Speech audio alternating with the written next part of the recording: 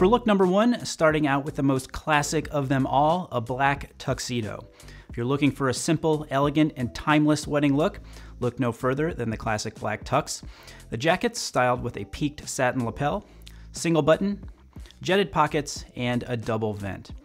Underneath, we've got a self-textured shirt with a turn-down collar, stud set, and French cuffs with cufflinks in a matching metal.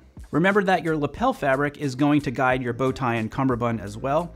And here we've got a classic butterfly bow tie and cummerbund, both in satin. For a super traditional tuxedo outfit like this, I like to go with a presidential fold for the pocket square. And then we're doing the classic black patent leather Oxford to finish it off. Super classic and timeless, a black tux is going to be a no-brainer. Up next, for look number two, a midnight navy blue tuxedo.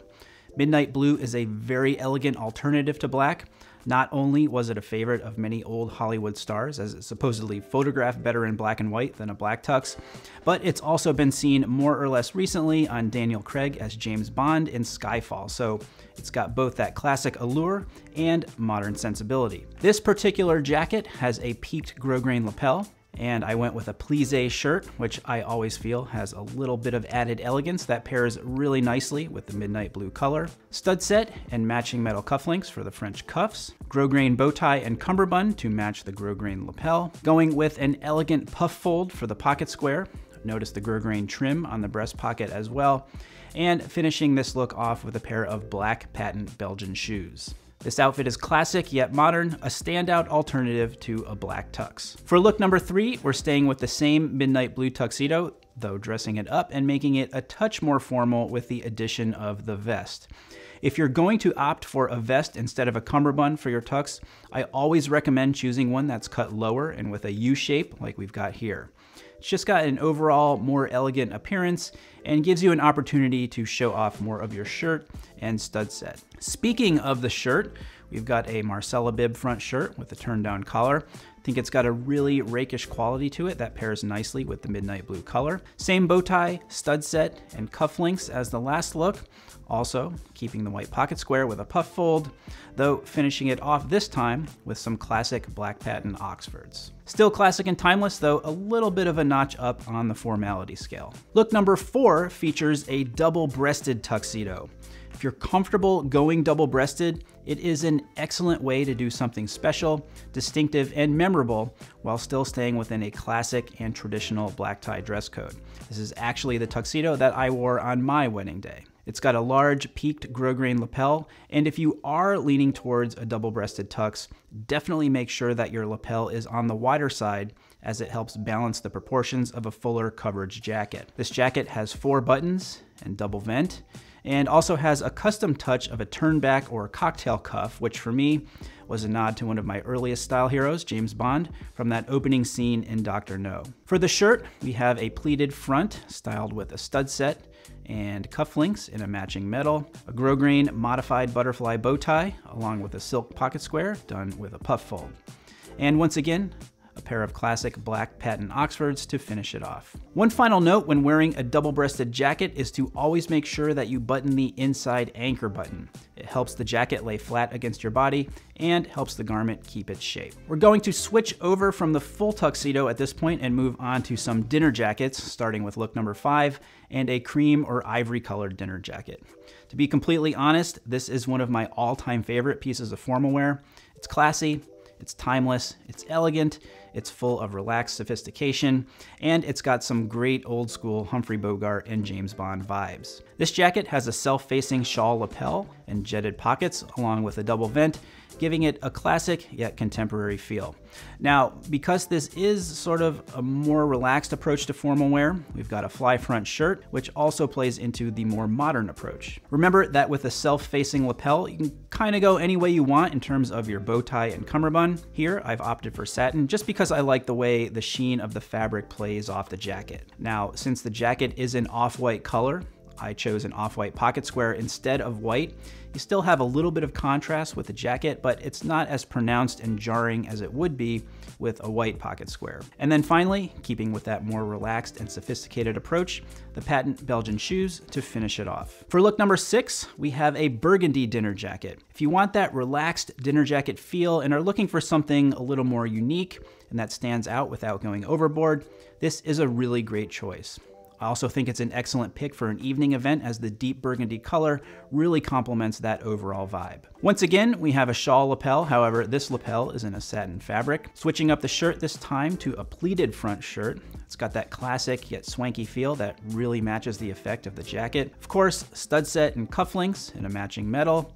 Now, one thing I forgot to mention in the last outfit is that if you are wearing a dinner jacket, you will be wearing classic tuxedo pants. For our accessories here, we've got a straight end satin bow tie, satin cummerbund, white silk pocket square with a puff fold, and black patent Belgian shoes. Up next for look number 7, we've got something for those of you who are looking for a standout piece in the form of a patterned navy blue dinner jacket. While it's certainly statement making, you can see that the pattern is not super bold and it's actually quite subtle. So from a distance, it's not as loud as it seems to be up close. In addition to the pattern, there's also a contrasting blue satin shawl lapel for a little bit of an added pop. Because this jacket is so modern, we're going with a fly front shirt, which with the absence of a stud set, keeps the focus squarely on the jacket. And anytime you're styling a statement piece like this, you always want to keep the rest of your outfit as simple as possible. Classic butterfly bow tie in a satin fabric creates another contrast with the lapel and pulls in the color of the pants. Simple cufflinks, white silk pocket square with a puff fold, and patent Belgian shoes to finish it off. Look number 8 features a gold velvet dinner jacket, which is another great standout choice for an evening event.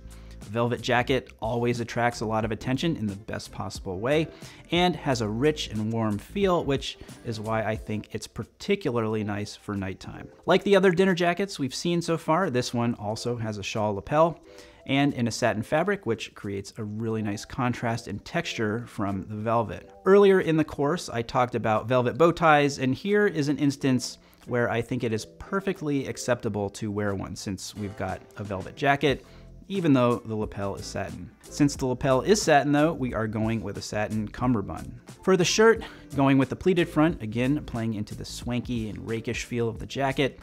And because of the color of the jacket, I've decided to go with the off-white pocket square just to tamp down the contrast a bit and not make it as jarring as it would be with a white pocket square. And then finally, playing into the fun of the overall look by finishing it off with some velvet slippers. For our final outfit here, look number 9, we have the most formal of all, which is white tie. This one I'm kind of throwing in just because, since it is an extremely specific dress code, and also one that you are exceedingly unlikely to choose for a modern wedding. One very important thing to understand, however, is that a white tie dress code does not simply mean wearing a white bow tie with your tuxedo.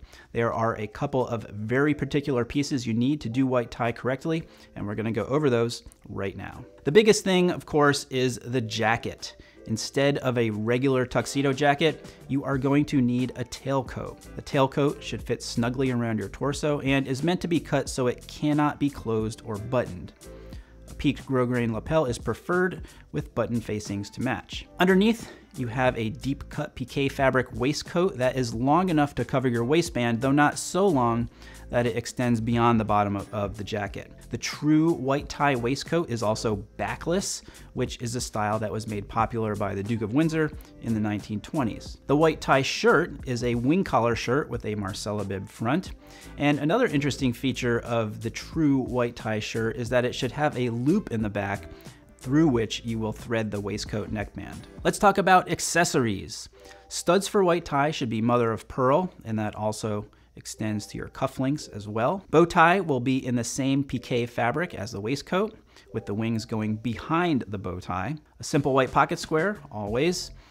A white carnation is a great choice as a boutonniere. And for shoes, you could definitely do patent leather Oxfords, but here I chose a classic opera pump, as historically, they are the most formal footwear. Once again, white tie, not a common wedding dress code. However, if you're going to do it, this is how to do it right. So there you have it. Those are 9 outfit ideas that you can use as inspiration if you are planning a more formal wedding. Nice to see everything kind of come together and get an idea of how these different pieces and different styles of things we've talked about throughout the course work as a complete outfit. As always, these are just outfit suggestions. There are many, many other approaches. So if you like some of the looks, but want to change a few things up here and there and are wondering if it will work or if it's appropriate, feel free to let me know.